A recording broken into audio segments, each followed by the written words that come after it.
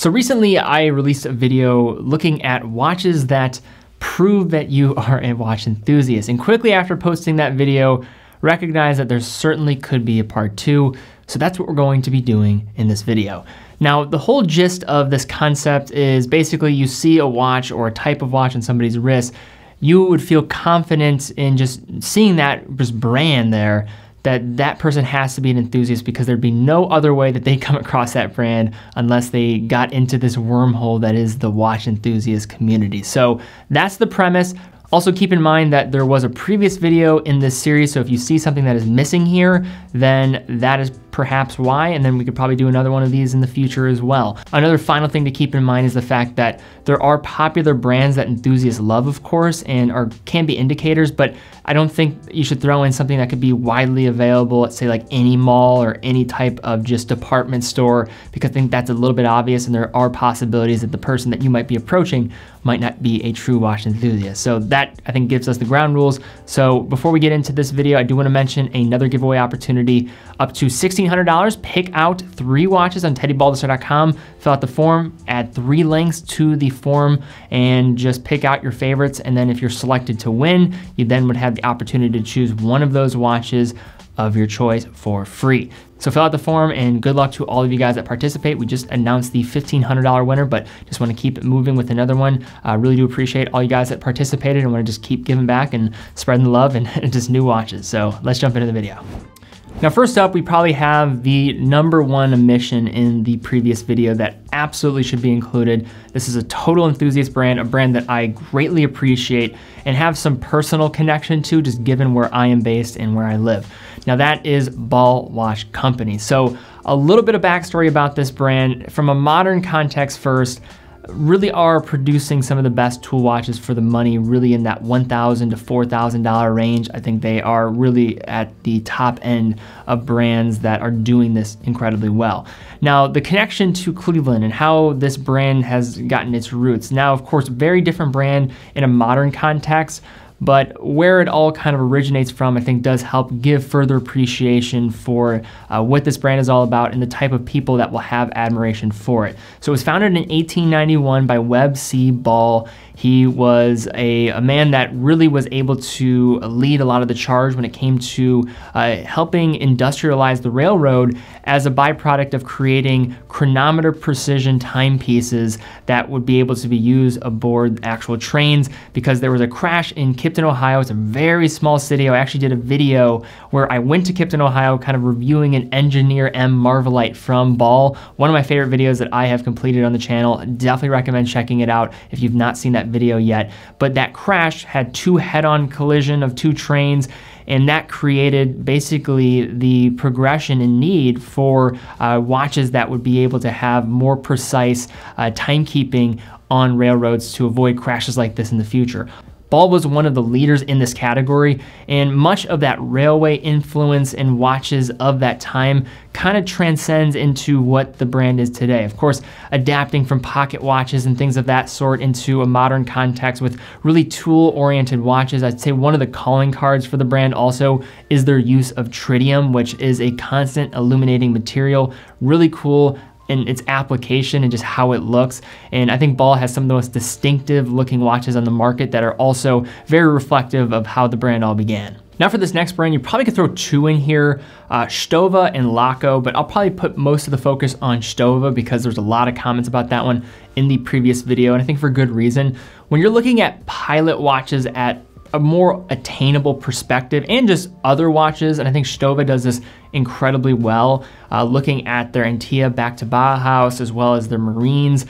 They also have some interesting chronographs watches that they do, but the Fliegers and those pilot watches are really what Stova is known for, and why I think Stova is such a great brand, a German brand. You probably can include so many German brands on lists like this because they just do a very good job for the money. Is there's also a lot of history associated with Stova as well. So they were one of the original 5 brands, along with Laco, which we'll of course give a mention to as well here, in providing watches for the German Air Force during World War II. Now, there's of course, you know, some bad sides of history involved with that, but of course very different times, but there's true history involved with this manufacturer and what they're producing. They're still making their watches in the Black Forest in Germany, and have a really good mix of just models, customization options as well, and giving it into a door where you want to maybe dabble into the world of Flieger designs, but maybe not spending the most premium of premium amounts, maybe getting into the world like IWC as an example, is kind of being more that luxury tier of this. Stova delivers a lot of value here, as well as having some history connection, and I think this is just a brand that a lot of enthusiasts just really gravitate towards, and for good reason. You have a good mix of good value for money, history, and just clean designs. Okay, so now for a brand that I am pretty much 100% sure you are going to be enthusiasts unless you're part of like the British military, and that is CWC, or Cabot Watch Company of England. So this is a brand that originally has just a lot of history in the military sector and what they've been doing from their more field-oriented watches. This brand is known for actually providing a lot of their timepieces to British military troops. You have iconic models like their G10, which has been used on hundreds of thousands of British troops over the years.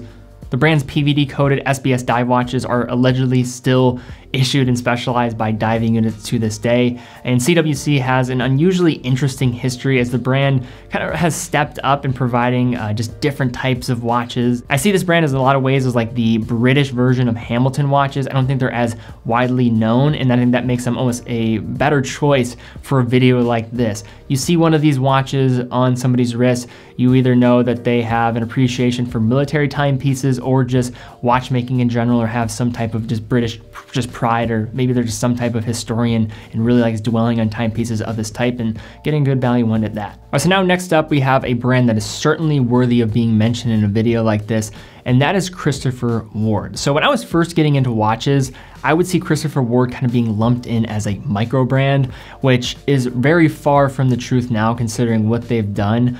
They've become a pretty sizable company. They've invested in developing their own manufacturing arm to create their own just proprietary movements.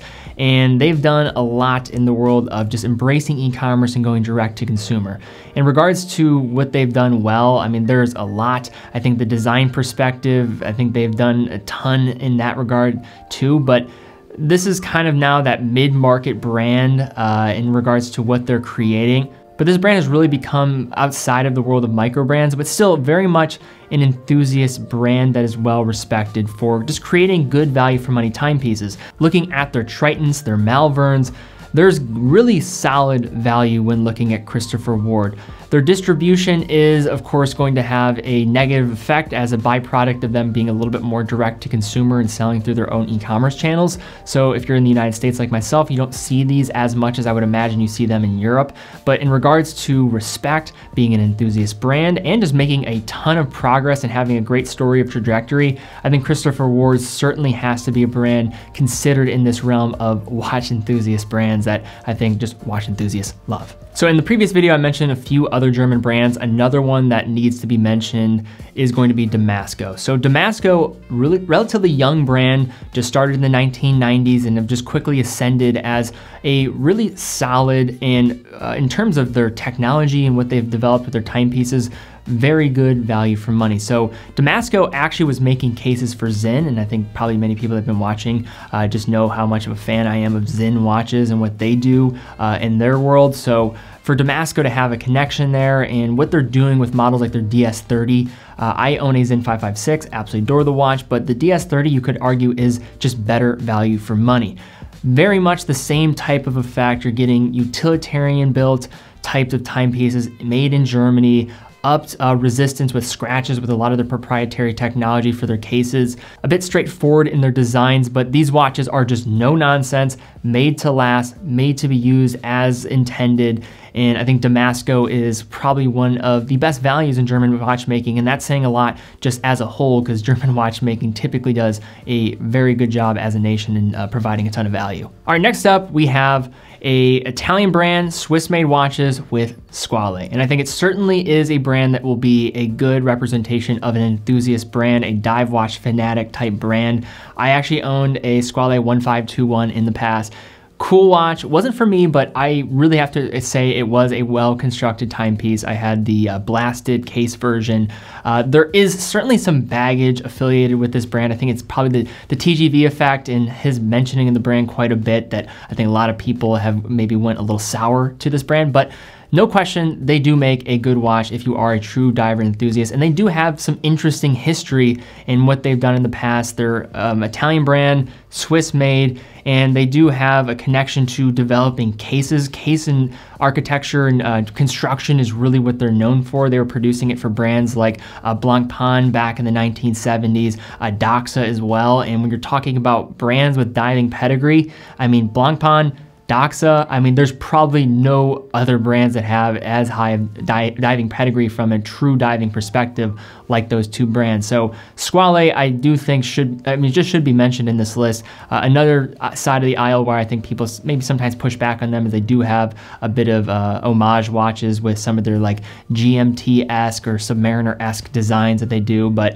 like the 1521 for an example that I've owned, don't really have anything bad to say about the watch. It really was a very well-built piece, and for being under $1,000, I think pretty good value for money with history combined, definitely an enthusiast brand. All right, so now I'm going to jump back to Germany, and we've already mentioned quite a few other brands from Glashütte, but we're going to be doing another one here with Müller Glashütte. So very much the same things that have been said about like Zinn, maybe Ball, as well as Damasco. A lot can be said here for Müller. Just a bit of a different history and approach in terms of what they're designing. So this brand has been around for 5 generations and now have really just progressed as a watchmaker.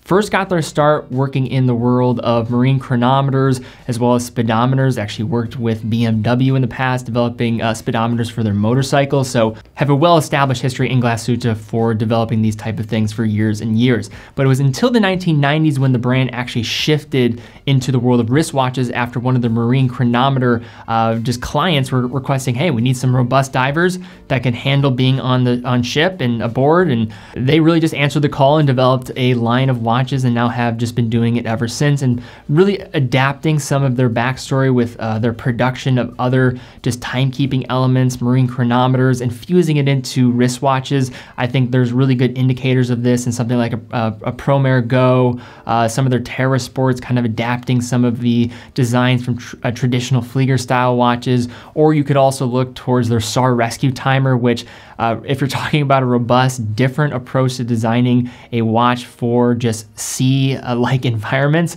that is certainly a way of going about it. But this is a brand that is totally enthusiast brand, very much a tool watch brand, and that's kind of a common theme as you'll see with brands that I think fill the void for a video like this. And now for our last brand mentioned here, this one I could see somebody saying it's maybe a stretch, but let me make a case here, and that is Blancpain. So the reason why I wanted to include this brand and why I think it is more of an enthusiast brand is really where it falls in the market, and then also combining the history attached to this brand. I think there's a certain type of appreciation one has when looking in the direction. So say you have about, say, $15,000 to spend on a watch. You want something sporty, has something with some history, maybe a dive watch. I think the average type of person would be like, all right, I'm gonna buy Rolex Submariner. But this is why I believe the Blancpain, just as a brand, is a perfect representation of an enthusiast watch brand that also, has some appeal, of course, with just given the rich history. I mean, we're talking from early 1700s that this brand was produced, and as a result of Jean-Claude Biver, really allowed it to be pushed into the marketplace once again. But the type of person that goes towards Blancpain is a very specific type of collector that appreciates the history in which this watch represents. Maybe doesn't get the shine like some other dive watches, but truly should get most of the shine for what it was able to do.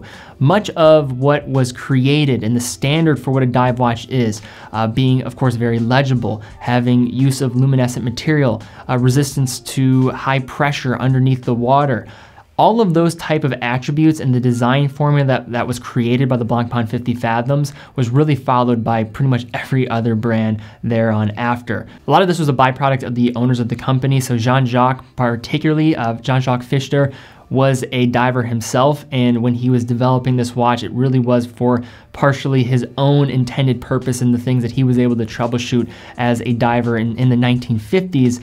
Diving in terms of a recreational activity, very different. So you really needed to have a type of professional that can engage in this. But I also want to mention, after the release of the Blancpain 50 Fathoms 1953, really becoming that first commercially available dive watch, there is also a ton in regards to the rest of what this brand does in their world of dress watches and other designs. They do some very tasteful reissues. You can also look at the bathyscaphe as well as just kind of a different aspect of Blancpain's history and execution of dive watch design. I just think it's appropriate to put them in a list like this because the type of person, again, who's going to be looking in the direction, has the money to spend, and goes towards a Blancpain is a very different type of person, a person that is a person of culture, appreciation, and the history behind what this brand represents in the world of watchmaking. And I'll link down below to a very helpful presentation to give even more appreciation for what Blancpain was able to just accomplish in the world of dive watches and just in the world of watchmaking a bit more. So I'll link to that down below. Very good presentation, and also the video where I reviewed the Blancpain 50 Fathoms in titanium. But all right, guys, those are my choices for other brands, part 2, that I think are pretty easy indicators to know if somebody is a watch enthusiast. But please leave comments down below, any other brands that you think are good indicators. Also, if you enjoyed this video, thumbs up, subscribe, and hit the bell icon. Really would appreciate that. That does help out the channel just tremendously. Also, definitely check out the giveaway. Have a new giveaway happening, so just follow the form, fill it out, follow the instructions, and you'll be good to go. And then also, TeddyBaldassarre.com, full authorized dealer of over 25 brands, makes all this content possible. We also have quick and fast fulfillment, dedicated customer support, full factory warranty for everything we carry. So if something goes wrong, you're completely covered. Multiple year warranty for all the brands that we carry. And then in addition to that, also 9 out of every $10 that we generate goes right back into this content that we're creating. But guys, thank you again so much for watching. Be well, and I will see you all very soon.